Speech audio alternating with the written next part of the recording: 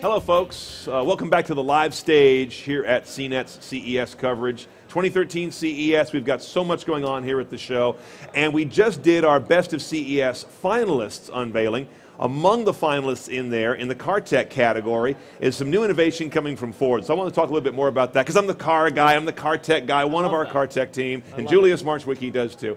Julius, welcome. Thanks for being here. Thank you. Thank you for having me. You're the head of the Ford Sync AppLink section of Ford's technology. Explain what that is for folks that maybe are not doing apps in their car yet. Fantastic. Thank you, Brian, and thank you for the nomination. We're extremely excited. You earned it. AppLink is technology that lives on a smartphone and inside of our vehicles, and it enables your in-vehicle controls through voice or through steering wheel to control the smartphone applications that you already have on your iPhone or Android device, and even BlackBerry if you still have a BlackBerry. Yeah, that's right. You still got some BlackBerry support in there. Absolutely.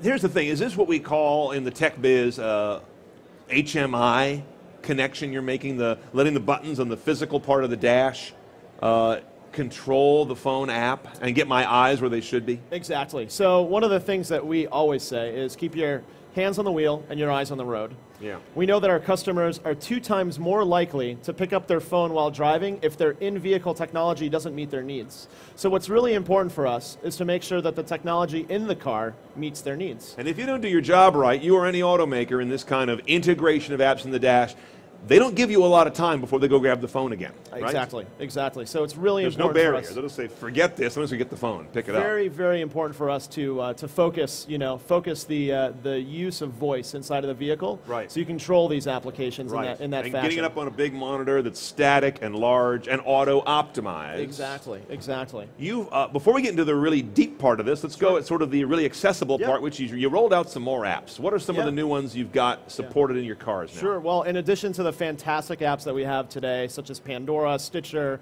TuneIn, iHeartRadio, or iHeart Auto, as they're called now. Yeah. We launched a number of new applications. Glimpse, for example, the application that lets you share your location with your friends and family. So you no longer have to respond to that text message that says, "Hey, where are you?" You can just glimpse your location straight from the vehicle, voice activated. I can say, send a glimpse to Brian Cooley. I call that overshare.com, but that's just me. That's just me. Not everybody has to be on the same page. Yeah. What's another one you implemented? Another great example, AHA Radio. 30,000 streams of content, right? All voice activated, voice enabled. So you can say, play my weather station. It'll give you your localized weather, and then it can give you your social feeds. Then you can listen to internet radio or news or music. And then some other fantastic news apps, for example, Kaliki, which reads magazine content to you, human-read voice.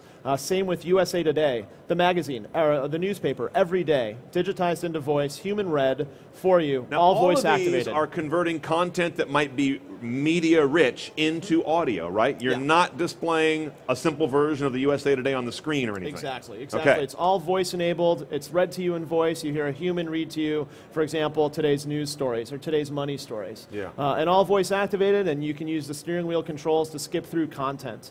Wall Street Journal Live, for example, same thing. All of the Wall Street Journal radio content provided to you. You can skip back and forth between stories. Now, we were talking about some of this audio content. You're doing more and more where you're bringing in terrestrial radio stations through various apps here. And folks, I think sometimes say, okay, wait a minute, I got a radio in the car. It works real well and it's real easy. Volume, AM, FM presets, we all know how to use it. Why the complication of adding radio station apps? Yeah, well, the radio stations are starting to see this move into digital, right? And content is no longer, you send it and you forget it. Content is now, they digitize it, they tag it, they store it, so you can bring it up later. Yeah. So one of the things that we're seeing is on-demand radio. On-demand interviews, morning shows. You may miss your favorite morning show that day, and so you're going to want to hear that later, later in the afternoon, for example. So you can bring up that content with your voice from some of these radio applications like WRIF. You can access, interviews and their morning show every day. just if you missed it, right? Yeah, it's going to change the world of radio broadcasters because they're used we to having their certainly think local so. market to themselves and not having competition from stations hundreds of thousands of miles away. But now you can listen to a New York station in Detroit. Absolutely, absolutely. You know, and I'm a Chicago guy, so I like sometimes I like listening to my Chicago stations in Detroit. So, and now you can enable that. It's fantastic. Yeah. Now let's move to the future. Those are some of the new apps you've got. Yep. The really big thing you announced that is less sort of, you know, gettable by the consumer, but it's huge underlying tech is you've opened up your cars and your sync app technology to developers. Decode all that for us. Oh, it's well, what we've done is we've launched what's called the Ford Developer Program. You can go to developer.ford.com and access all sorts of resources that effectively give you the ability to, you know, just to deploy, test, develop software that works inside these vehicles. So the Pandoras, all the apps that we're talking about, we'll give you the SDK they have.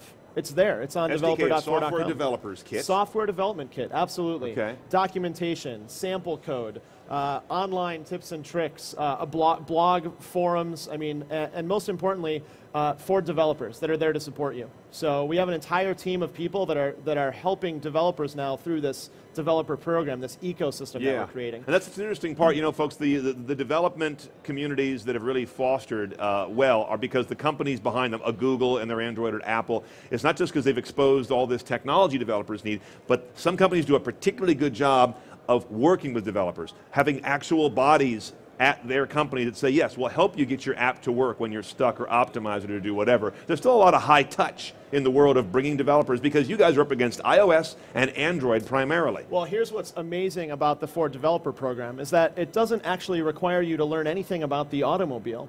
We give you libraries for your Android and iPhone applications. That's how AppLink works. So they kind of translate them to Ford compatible? You drop in this library and you have APIs. We've wrapped services. So for example, the voice service. You want to say something to the driver with our text-to-speech engine. It's the API is called Speak.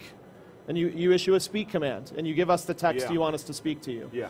And so it's a fantastic way because I don't have to learn something specific for the vehicle. I can drop this library in. Most of our developers have done it in about a day. They're kind of like a bunch of macros, right, that help them get things done in a shortcut within your system. Absolutely.